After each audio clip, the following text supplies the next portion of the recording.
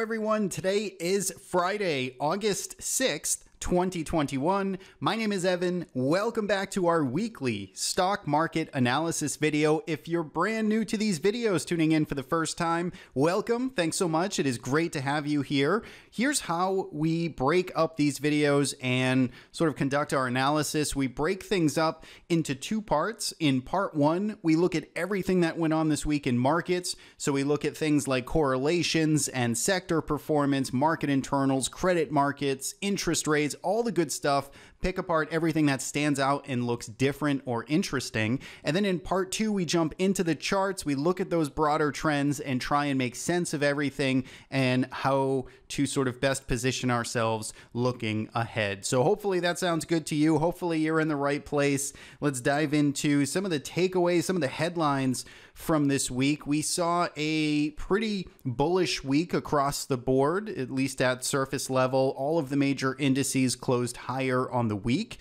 We did get a little bit of indecision on Friday. We'll talk about that a little bit later in this video, but generally a positive week. And that indecision on Friday was really on sort of the heels of spiking of yields. So we saw interest rates across the term structure curve jump on Friday, and I do think that this is something we need to be careful on and pay attention to right here. Is this spike is pretty sharp, and we're going to talk a little bit more about this when we jump into the charts, but this is something that has the potential in my eyes to derail this rally a little bit. I'm not saying that that is going to be the case definitively, but it is definitely something that should have our attention. So we'll talk about that.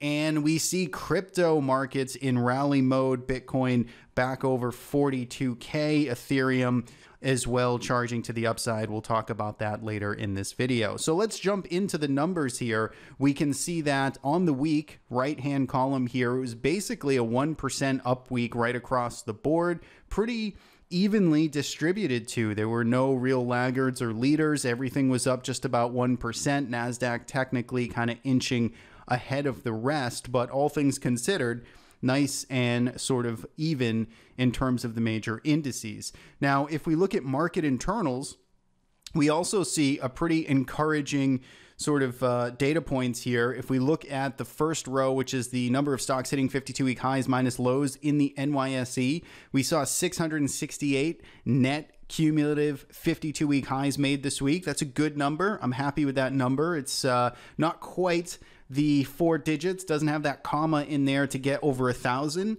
which is where really the strongest markets, the momentum sort of driven markets tend to occur or, you know, sit at, but it is still a pretty strong number to the upside. So I like that. AD line here, maybe a little bit weaker than some would like. 1,000 net advancers on the week. So could be a little better, but still positive. And then if we look at the percentage of stocks over 20 SMA here in the S&P 500, we're sitting around 70%. So tells you basically, you know, times are pretty good right now. And we've seen a pretty good rally unfold here over the past week or so. Now, if we look here at the cumulative NYSE 52-week highs minus lows over the past 30 days, again, you can see that this trend is up and to the right. That's exactly what you want to see. Basically speaks to sort of the underlying strength, the bid in this market here. You want to see this chart extend higher, and we are getting that pretty uniformly here over the past 5 days. So that is all encouraging. Now, if we look at sector performance, we've got a pretty interesting mix here that was leading the market to the upside. First place this week was financials. They were up 3.7%. That mostly came from Friday's session where we saw yields jump and really, you know, banking stocks kind of liking those higher interest rates, bigger margins for banks, so on and so forth. So that was the leading sector. We saw utilities in the second spot and then technology in the third spot here to the upside. On the downside, we only saw one sector in the red. It was consumer staples, down 0.8%. Materials were just over flat. Industrials also just over flat. If we take a look at correlations here, I saw nothing interesting. So this is just a 10-day matrix of the prices going back over the past 10 days. And I really don't see anything that stands out, looks interesting, unique, or really is trading together. I mean, we have, high correlations between, say, gold and silver, but that's not really a surprise. We see, gold and the US dollar negatively inversely correlated. That's not really much of a surprise. So I don't really see anything that sticks out to me here, but have a look at this chart. If I missed anything, certainly leave a comment below if you find any of this interesting. Again, those are 10-day correlations, which are inherently short-term and noisy, but that's kind of what we like because we want to see what's moving together on sort of a week-to-week basis. If we take a look at volatility this week, it was encouraging here as well. We saw the VIX basically across the whole term structure drop. So we see the front month VIX now back into a 16 handle. That is encouraging to me. I like that. I like to see volatility down there. We're not seeing it bid up north of 18 or 20 any longer. We're seeing it come down. Earnings season is out of the way. Stocks are back towards highs. The sort of fear in the market is kind of coming out a little bit. So that to me is all encouraging. I like what I see there. Now, in terms of interest rates and credit, this is where things get a little interesting. So we saw the 5-year yield up 8.82% this week. We saw a 10-year yield up 4%, 30-year up 2%. These are pretty sharp one-day moves, and we're going to talk more about this in the second segment here when we look in the charts, but this is something I want to pay close attention to because we don't really want to see sharp, abrupt moves, frankly, in either direction. I mean, when we see credit markets and we see, tightening or kind of expansion on the yields, that is something to take notice of. And we know, for instance, and we saw it in Friday's session specifically, where yields were jumping and we suddenly saw the Nasdaq starting to struggle a little bit to hold the breakout, to close the week strong. And then we saw banks and sort of the inflation trade, let's call it, working once again. So if we do continue to see yields find some follow through next week, that's going to potentially pressure the tech growth trade that has been working over the past month. Now, one day doesn't necessarily make a trend, so I don't want to, over exaggerate the impact here, but it is definitely something that has my attention. So we'll talk a little bit more of that in part 2. We see again the bond market here, investment grade, high yield, reacting this move as well. So down 0.8%, 0.3% in the investment grades and high yield bond markets. Dollar and commodities, we're also seeing a sharp move here in the dollar. So we see the US dollar up 0.7% on the week. Again, most of those gains coming from Friday's session. We saw gold get hit pretty aggressively, silver get hit pretty aggressively here on Friday. We see Bitcoin, which we talked about being kind of a standout leader. Take a look at the 1-month performance now on Bitcoin, up 36%. This was pretty steeply negative for quite a while, and you can see the nice comeback that's sort of emerging there in crypto land. We'll talk about that. We see agriculture holding up in terms of the DBA ETF, crude oil seeing some sell-off, and natural gas continuing to be kind of the late stage commodity that is working right now, and that was up 5% on the week. So if we put it all together, take a look at the report card, mostly positive remarks here. Again, equity market performance, market breadth, seeing some risk sectors outperform, volatility coming in, all of that was in the green sort of check mark state. The concern here is credit markets and interest rates, and that has an X there. So all in all, we still give things an A- here in terms of this week's report card, but we'll talk more about that last segment in part 2 of this video. Now, we always like to finish off with how we are currently invested. So these are our 2 trading systems that we follow here at the Trade Risk. The top system, Merlin, is still very much invested here and exposed to this market, much like it has been all year long. 94% invested, 38 positions. So it is taking on a broad sort of spectrum of risk across different across different sectors, I should say. And it continues to kind of harvest profits and then find new opportunities out there in the market. Our shorter term system here, Lamerick, so this is a much shorter term system, looks at things for about the next 2 to 5 trading sessions. You can actually see that this is net short the the market right now. So it is got 7 positions on. It's got a combination of some longs and shorts, but overall net positioning here, it is short the market right now, looking a little more on the opportunistic side, lower. So keep that in mind. That's the way it is sort of framing things out right now as we head into the new week. So if you want to learn more about that, got a lot more information on the website. And with that, we'll be back in just a moment here with part 2.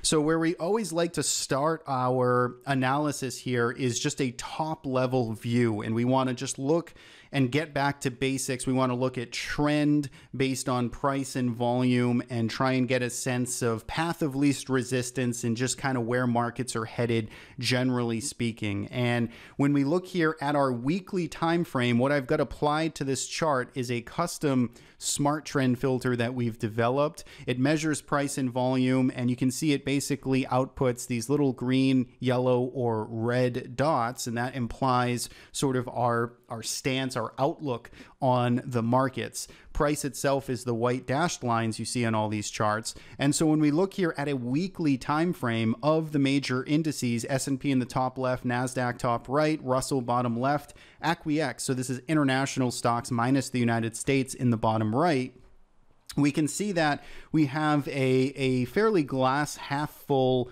perspective or outlook here on the US market. So if we look at the SPY in the top left, you can see we're trading basically at all-time highs here, and our smart trend filter is green. It has been green now all the way throughout this entire year. There's been no change in our outlook here. It's basically been, if you're on a longer term outlook, you need to be long of the US markets. You need to be long of the S&P 500. That has been kind of the call, and that really hasn't changed. Nasdaq 100, you can see, has certainly had some more points of turbulence. You can see some of these yellow dots that get printed here. And when things get yellow, we like to sort of go down in time frames and then start to analyze the tighter, closer, shorter term time frames to give us a sense of kind of what's going on. So the yellow periods here in the Nasdaq 100 have always resolved bullish, and you can see again trading close to highs, and we still have our green outlook on. And if we look in the bottom left, this is where things have been very dicey here for quite some time. This is the Russell 2000, which came into the year hot. Remember, it had this monster move at the end of 2020 into the first quarter of 2021. And since that time, it has basically just gone totally sideways. It's been a dud, trading and moving in between, call it, 214 and about 230. And so that continues, that range bound behavior continues to be the case. Notice though, with this week's performance, we did start to eke back above our smart trend filter, but we're still getting yellow dots printed. So this basically tells us that we are still in wait and see mode. We should expect more chop, and then to go down to the daily chart to sort of refine our timing a little bit. And then if we look at international stocks here in the bottom right, looks kind of similar to the Russell 2000 as of more recently. It's getting pretty choppy in here. You can see we're just kind of flirting with this trend filter up and down, kind of bouncing above and below it. And again, jury's still out here, yellow dots printed, which tells us some more indecision. So let's go down to a daily chart on some of these major markets now. If we look at the S&P now on a daily time frame, we can see that we also have a bullish outlook here in terms of trend filter. So things look pretty good there on multiple time frames. Nasdaq 100, little bit of turbulence earlier in the week and then last week, but again, still getting those green dots printed. If we go to the Russell 2000 here, you can see that we are trying to get back above kind of healthy waters here. We started to get, or we got our first sell signal in the Russell 2000 back here on July 8th. And you can see price pretty much continued down to sideways after that sell reading. And now though, we take a look here at what's been going on in terms of price action in our smart trend filter, and you can see that the dots here have gotten more and more sideways, and that in itself is kind of telling you that the trend is weakening here. We like displaying this indicator specifically with dots because it helps us determine or give a sense of magnitude of trend strength. And so now that price is back over these yellow dots here, it looks like this could start to flip up next week. Bulls are going to need to hang on though, of course, and stay above that 220 zone.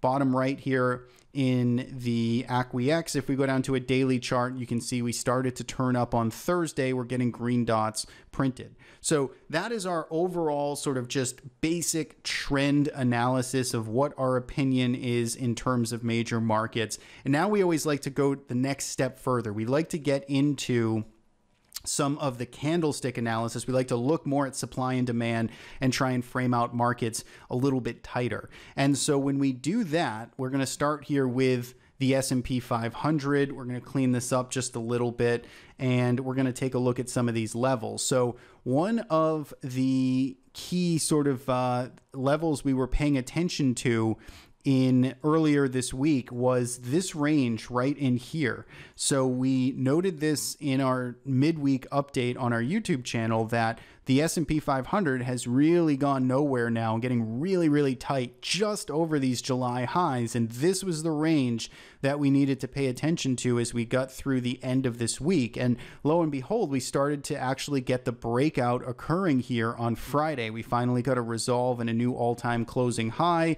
And it looks like the market wants to continue in its merry way to the upside here. Of course, you know, again, zooming out, we're in this much longer term uptrend. If I throw Bollinger Bands on here, we're not really, you know, kind of stretched by any traditional sense. So life looks pretty good here for the bulls. New all-time closing high, starting to resolve that range after consolidating sideways for about 10 days. That's pretty constructive in my book. If we take a look at the Nasdaq 100, here's where things get a little more interesting, and we actually have, you know, just a little bit of a short-term kind of rug pull level area to take notice. And again, I'm really speaking to the active traders here, but what you'll notice with the Nasdaq is that we started to get this breakout occurring on Thursday, but take a look at Friday's session here. Suddenly, this isn't quite as comfortable kind of hanging above the prior all-time high that we broke out from on Thursday. We see a little bit of a rejection, a little bit of a rug pull here, and this goes into what we were talking about in part one of this video, was this knee-jerk reaction in interest rates and yields. We saw that really push higher on Friday's session, and that tends to put pressure on growth stocks. When we start to get interest rates that are rising, especially in a fast rate, we start to, you know, the market starts to just redo its whole discounted cash flow mechanism, and especially on these high growth stocks, suddenly that's going to, you know, put a little pressure on growth multiples. Again, it's a one-day event right now, so I don't want to read too much into it. Again, if we zoom out here, long-term trend very much intact still. But for you active traders that are, you know, either trading this market on multi-day swings or just much shorter term looking to manage risk, we want to get back over this, you know, call it 150,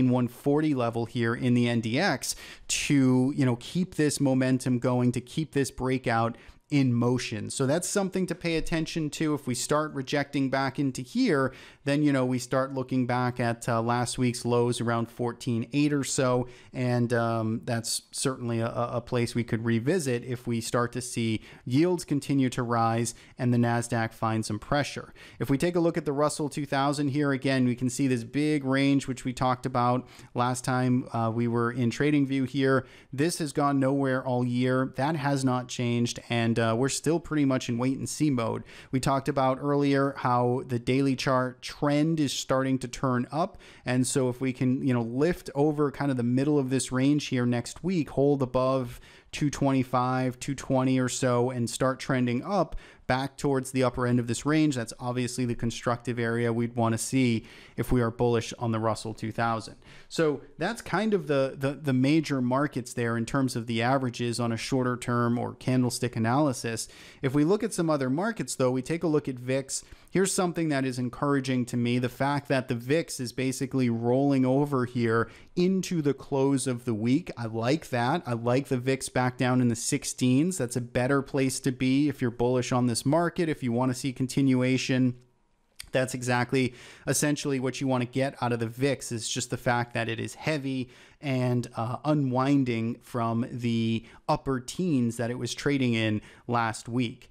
If we move on to TLT, this is where some of that concern comes in. So TLT represents the long bond fund, and the fact that, we are starting to break this trend that has been in place now since May. This is basically, this trend that started to unfold here as interest rates were falling, bond markets were rallying. That's right when the Nasdaq was starting to regain its leadership status. And so now that this is under pressure, and we clearly have, a bit of kind of a lower high that just got printed here. So we had, again, the high from July the 15th, I believe. No, this was the 20th.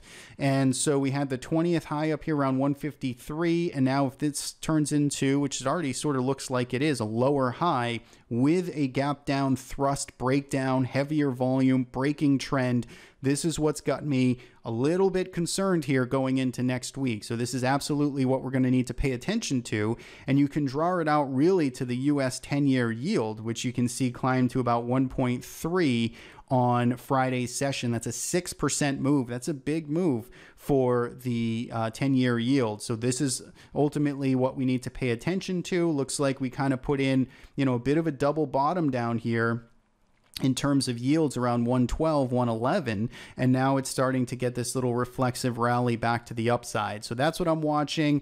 The US dollar, which we talked about in part one, also getting some nice bid here, some nice clearance to back to the last week's highs here, or middle of the range anyway, mostly on Friday's session, up 0.57%. So the US dollar not giving things up right now. It's a little bit messy on a longer term basis. I mean, there's definitely some overhead supply that's sort of coming in, more or less around this 93 area here, and going all the way back into this zone. You can see a lot of chop and some prior supply. So no strong trend necessarily, but certainly in the short term, it is trying to hold up here. Now, meanwhile, while you have the dollar ripping and you have interest rates rising, you've got gold feeling the pressure here. And this is an ugly looking chart. And this is, suddenly just getting very, very messy.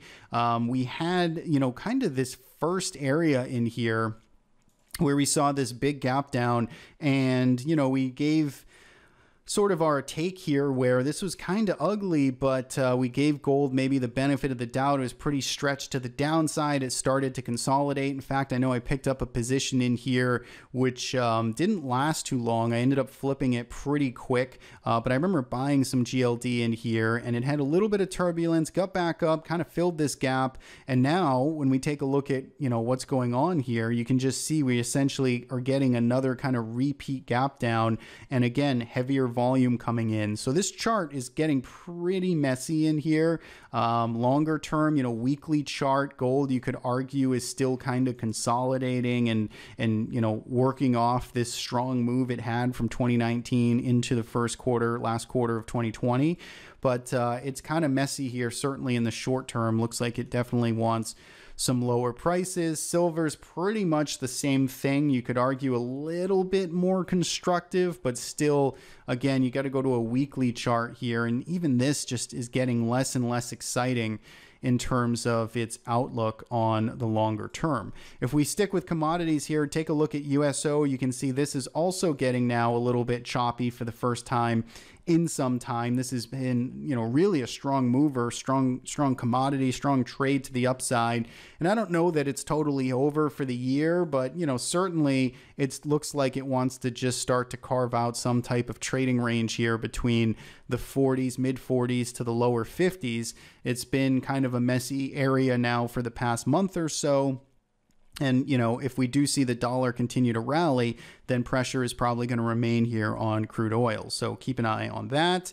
Natural gas, though, however, is the late stage commodity that is working. So this basically did not participate when all the commodities started ripping in the end of last year, that fourth quarter. Natural gas was trading in its own sort of world and universe, and now it kind of still seems to be that way. It's just working now while lots of other things are starting to come back down. Notice, though, we are bumping up against this level here. We drew in our last time we did some analysis here on TradingView. This is coming into, basically, I believe, what is this, the year-to-date highs that we were looking at here in 2020. And we are back to this kind of 1450 area here, which is, after a strong run where we probably would expect maybe some overhead supply to sort of kick in. Now, I want to finish things up with some sectors here. So semiconductors are working right now. And again, this is encouraging. Semiconductors is a good leading group that you want to see participating, pulling the market higher. That is the case right now. You can see MACD kind of pushing up. Again, this is certainly related to tech, so we're going to have to keep an eye on those interest rates. You can see XLK here was, kind of in the recovery state here in the day. It gapped down to start the session, but it did manage to hold up. So XLK, SMH, we want to pay attention to that. Financials. So this is loving the benefit here of higher interest rates. This saw this nice jolt up here in the XLF on Friday. It had this nice little range it was carving out for quite a while in here, and you can see this nice kind of breakaway or potentially breakaway gap. Looks like it wants to get back up to these prior highs. Industrial is another interesting one. So it hasn't moved yet, but it is quite coiled and tight. So I think this is an actionable, interesting sector to pay attention to next week. Obviously, it needs momentum, needs a breakout. We'll see if that actually occurs. And then utilities here also getting some love this week and performing pretty strongly. It's not back to all-time highs, but certainly back to recent highs. So utilities getting a nice little trade there, good volume coming in as well. I'm going to finish off with some look here at crypto. You can see that Bitcoin is really getting its act together. So it saw this very consecutive strong rally here over the end of July, essentially. We saw this march from basically, about a 40%, 45% rally from about 29K all the way up to 42K. And we talked about it, posted a chart, said, this area is kind of where top end of this range is where we would expect some sellers to show up. We did get some sellers, but it didn't last long. It was a very orderly sort of 4-day pullback in here, and that was about it. And we're off to the races now. It started really 2 days ago, and we are now trying to lift over this area. The thing about Bitcoin is if it can hold over this 42, really 42, 43 area, if it can break loose from here, it's got a pretty thin volume profile up here. So I think we can actually, if this holds and we start getting a couple of bars over 42, 43K, this could make a pretty quick run at 50K. I don't think there's a whole lot of prior supply in here, and I think this could move pretty quick. So keep an eye on it. Again, I'm going to continue to watch this. It's not a big, bold prediction. If we start to fail here, and if we start to come back down this pivot, then that would get me to change my mind. Same thing with Ethereum. Let's take a look at my time here. I got 2 minutes left. So Ethereum, you can see kind of coming into this prior level in here. And this is also what I'm going to want to pay attention to as see how it just reacts up at this area. So far, it doesn't seem to care too much about coming into this prior high, but you can see maybe a little bit of reaction occurring right now. So, keep an eye on this 2,900 to 3K range. Nice, move that it's seen certainly over the past 2 months, or not even 2 months, a couple of weeks, frankly, about a 70% move off of the lows from 1,700 to almost 3K where it is now. So some impressive momentum building there in crypto land. So I'll leave it there, and lots of charts we ran through. Again, if you want to see part 1, if you want more analysis like this, check out our YouTube channel. The Trade Risk is how you can find it, or thetradeRisk.com, posting more analysis, education like this on a week-to-week basis. Thanks so much for tuning in and watching. I appreciate it. And don't forget to subscribe if you want to stay up to date. Have yourself a great weekend. We'll catch you back here next week.